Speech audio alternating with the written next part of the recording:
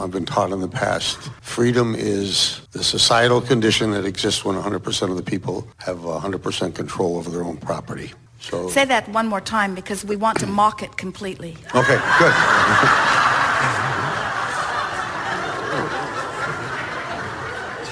Freedom is the societal condition that exists when 100% of the people have 100% control over their own property. We wish you the very best. We would like to give you a different definition. Go ahead. We would say freedom is the condition that exists within any individual when he understands that the universe is responding to his vibrational mix, and he is wise enough to follow what feels good in order to bring himself into vibrational alignment with that which he desires. Okay.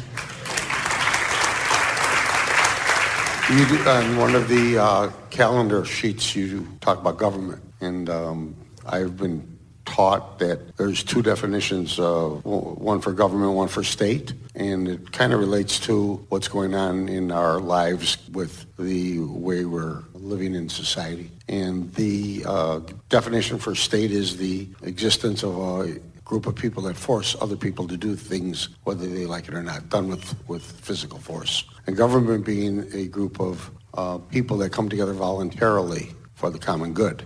And I think that I'd like to hear what you thought about that. Well, there are a number of things that we want to say about that. Things that we know that when you remember that you know it, it would benefit you. Most significant is this.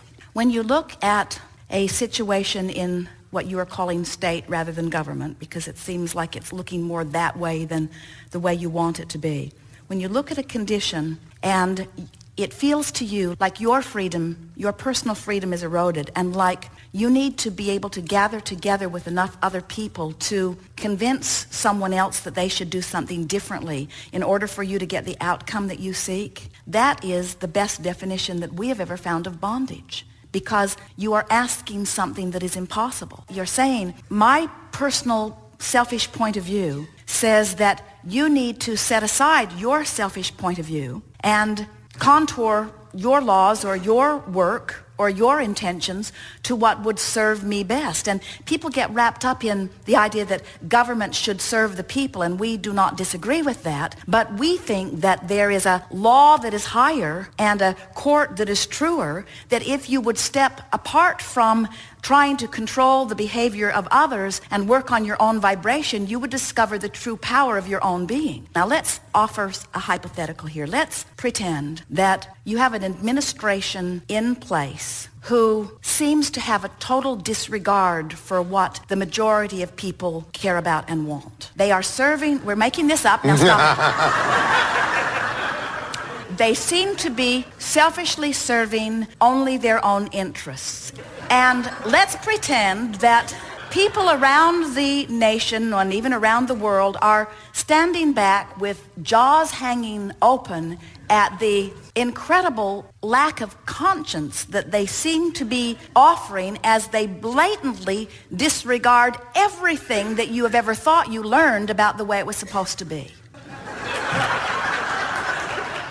And you read about it, think about it, stew about it, and get yourself totally disconnected about it because you are facing the facts from where you stand of the way it seems to be. And it's tearing you up because you've been launching rockets of desires all your life about freedom and about the way you want to live.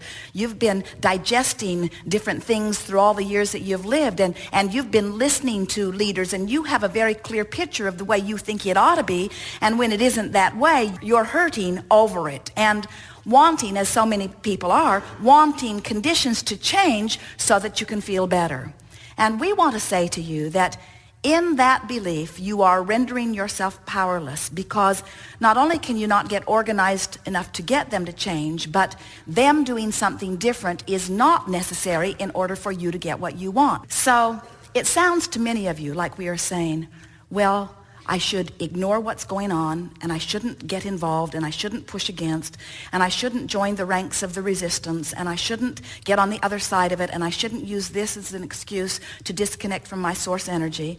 And If I don't do that, then I'll just get in my imaginary world and I'll feel better in my imaginary world. And I can let them create their own reality and I won't mind because I'm in my own world, and in my little corner of the world, things are clustering around me that are going better. And we say, first of all, we do mean all of that, and every bit of that will happen. In other words, you will feel better in your corner of the world. But here's the thing that we really, really, really want you to hear. In all that you are observing and in all that you are launching as the billions of people upon this planet, you are, as individuals and therefore then as collective consciousness, you are launching powerful rockets of desires about how you want the world to be. And Source has become that. This world that you are dreaming, this world that feels like fantasy, is a reality in the vibrational world because so many people have sought freedom from their place of bondage. And so there is this powerful, beautiful, bright world that is in the vibrational ethers that is there for you, and you as an individual can just get there first if you will allow yourself to go there. And each one of you who finds your way there will be a leader for the next who will come, and the next who will come, and the next who will come, and the next who will come. Esther said, as she began watching this fantasy unfold in the real world, Esther said, I have but one wish, Abraham. I don't want to get involved because I know it is not to my benefit. But if I have one wish, it would be that what's going on becomes apparent and evident to others. In other words, let what's happening be evident so that more people are personally feeling contrast that is giving birth to more rockets of desires. Because Esther is understanding that as individuals have desires, that is a powerful thing. Part of the struggle, in fact, the main reason that you feel so much angst and struggle against government or against terrorists or against something that you feel is threatening you in some way is because you feel that you are powerless against what it seeks to do on your behalf. And what we want you to understand is that you are not powerless about anything. When you get a vision and then you find alignment with it, you are powerful and amazing things begin to happen around you. There are so many people that are using the excuse that somebody's doing something that is wrong as their excuse not to line up with the dream that has been dreamed by so many of you. The formation of your nation to begin with was but a dream that came about by contrast that people were living. And of course you say, oh, but there was action and there have been wars that have been fought. In other words, nothing came if we didn't fight for it. And we say, it came in spite of your fighting for it. It came in spite of your fighting against it. Because the well-being is the biggest stream that exists, you see. When you say, you should stop doing what you're doing, because what you're doing goes against what I believe is truth, we say, you are performing the same thing that you are accusing them of performing. You're saying, you're doing something that you shouldn't be doing, and I need you to stop doing it before I can feel better. In other words, all individuals have the power to feel good and to be free. And when you turn your power over to anybody and say, you need to do something different before I can feel better, you are in trouble. Because you cannot control them. But you can control your point of attraction.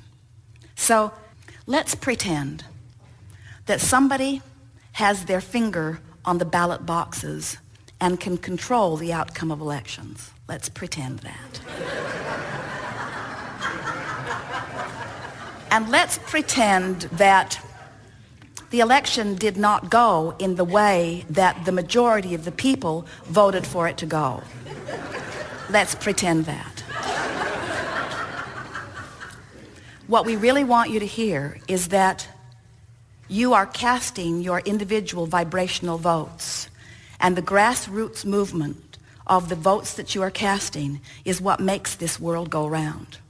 And generations that will follow you will benefit mightily by what's been going on recently in our pretend story. What we wish for you is that you get the benefit of it now while you are alive in your generation.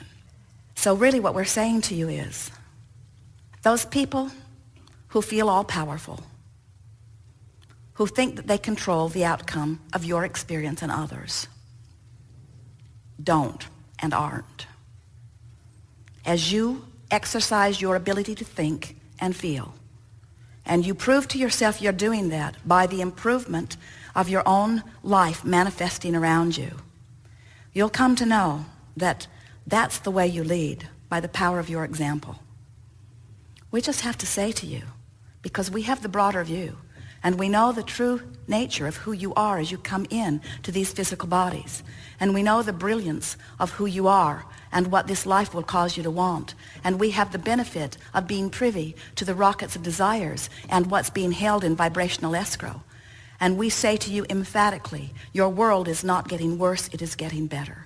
Your world is not falling apart, it is always coming together. The things that you are dreaming are in the process of coming to being. Can you not look at the problem and bless it because it is giving you the life, the breath of fresh air of the desire that is now summoning you forward?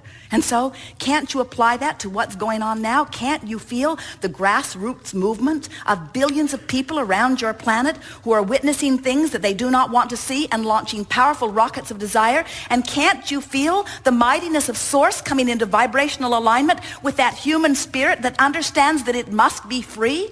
In other words, what you spoke about freedom is absolute in terms of non-physical source energy perspective. It is accurate and absolute. It's the way that it is. You must be free. You are free. And no one should have the ability to take your freedom from you. And no one does when you know that. And until you do, a 2-year-old can entrap you.